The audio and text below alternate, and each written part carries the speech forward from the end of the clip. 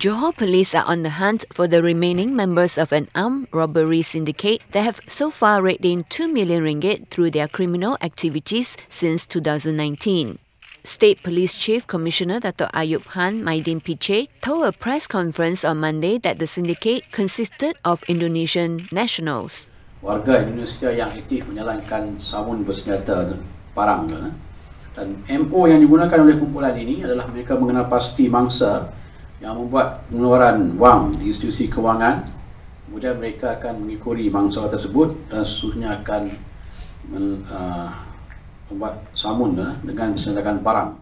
He added that 6 members, including their leader, have been arrested and charged under the Prevention of Crime Act. Another 4, aged between 25 and 51, were arrested last Thursday following a police raid at a house in Kampung Melayu, Mydin. 2 of the suspects had robbed a 50-year-old Chinese national who had suffered slash wounds on his forehead. During the raid, police seized 7 mobile phones, 2 parangs, 12 fake registration plate numbers and recovered over 26,000 ringgit in cash. Commissioner Ayob said the 4 suspects have been remanded for a week to assist with investigations under Section 394 of the Penal Code.